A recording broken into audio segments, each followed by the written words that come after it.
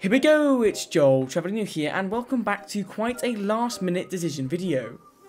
Early this morning at 1 AM British time, a statement was released by Fenix Simulations. Now, if you don't know who Fenix are, they're a new name to the flight simulator development community. And in July 2021, they announced to be making a high detail Airbus A320 for Microsoft Flight Simulator 2020. Now, when this was first announced, I was quite skeptical about it. You know, the only add-ons we had at that time really were the Aerosoft CRJ series and the Captain Sim 777. The Aerosoft CRJ was okay and it was a pretty high detailed aircraft, but I didn't buy it. But several people said that the flight model was the same as the default MFS one, which is known to be quite bad. And the Captain Sim 777, well, that was just awful, and I'm sure a lot of you know about that aircraft. But after seeing one YouTube preview on this aircraft on the Fenix Simulations channel, I knew that something special was going to get released. This aircraft is probably one of the most in-depth aircraft I have seen for flight simulation, and the most in-depth aircraft I have seen for Microsoft Flight Simulator 2020. And as I would compare this aircraft to is the FS Lab series for P3D, which is a very, very detailed aircraft and probably the best we have in flight simulation right now. The price of the FS Labs, however, is quite steep, and the base cost is about £120, and you have to spend a lot of money on more extensions for the aircraft, such as the Sharklets or the EFB.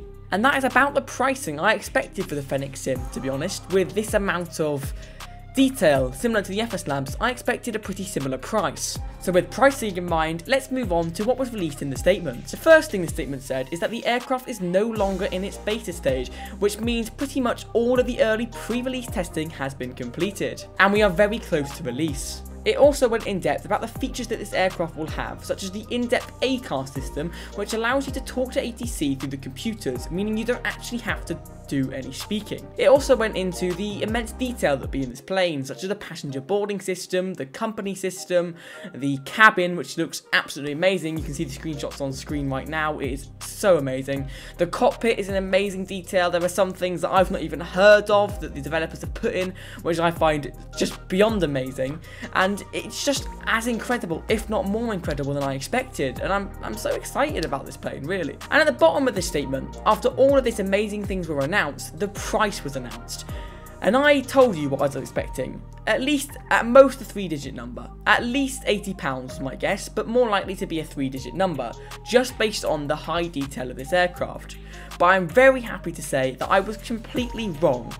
The price of this aircraft is going to be £49.99, which is a really low price for something like this. This converts to $61 US or 58 euros.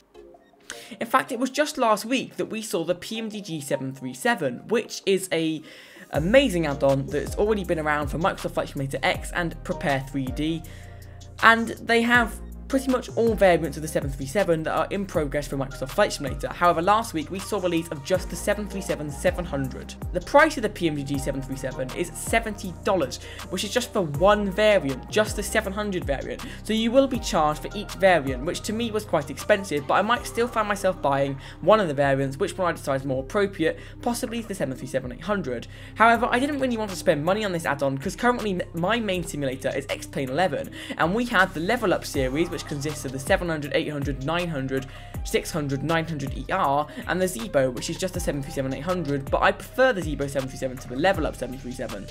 However, we have all these aircraft in X-Plane completely free, so to me, buying another 737 for another simulator just made no sense. We also saw the release of the new Leonardo MD-80, which cost $93, and the Just Flight BAE 146, which costs $61. So as you can see, the Fenix comes in at a really good price compared to these add-ons, and especially because of the immense detail that this add-on has, which we have not seen in Microsoft Flight Simulator 2020 yet. Now, they haven't said a release date in the statement, but there are some estimates that it's going to be this month, May. And that's really, really exciting, because that's really close, and I just cannot wait to step inside this aircraft and fly it around the virtual skies. So to any Airbus lovers or Microsoft Flight Simulator 2020 users, this is the most exciting thing yet.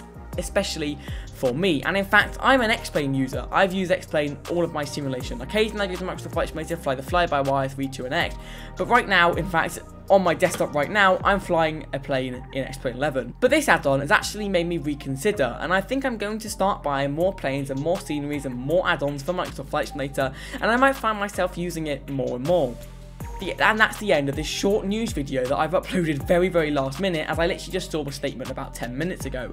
I was very late to jump on it. If you'd like to see more of these little news videos that I upload at random times, not according to my once a weekend schedule, then please do let me know in the comments, and like and subscribe. It really does help me out. We're getting closer and closer to 1,000 subscribers. We're still at 800, which is a great number, but that 1,000 mark is my goal and has been since I started YouTube. So if you are new around here, please hit that subscribe button. It takes you one click, but helps me out immensely. Hit that subscribe button, make sure to check out the blog, and I'll see you all in the next one. Thanks for watching, and have a great day.